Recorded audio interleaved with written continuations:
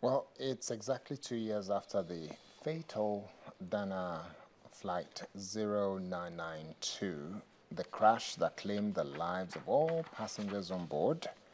The Accident Investigation Bureau on Tuesday, June the 3rd, released an updated interim report on the crash. A number of other things happened immediately after that crash. Some people did not only lose lives, they lost families, and they lost their property. Our guest this morning is Mr. Daniel Omowumi. He's a victim by virtue of the fact that his property was destroyed. Good morning and welcome. Good morning.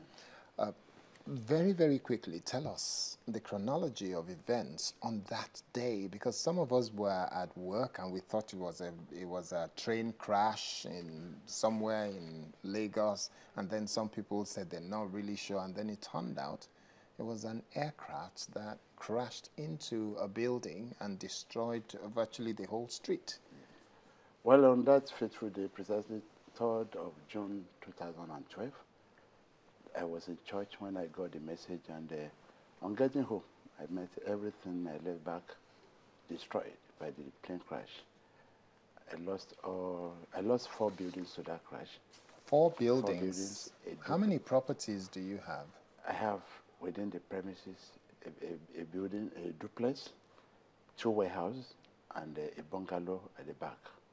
One of the warehouse was used for my furniture factory, while the other one were used to warehouse goods for other companies. We lost all this to the crash, including 4 fish ponds. What is the estimate of this property, if you just an estimate briefly? Well, as I then, I was able to give the estimate to the public, but as I talk to you now, because of the insensitivity of the Dana company, we have proceeded to court.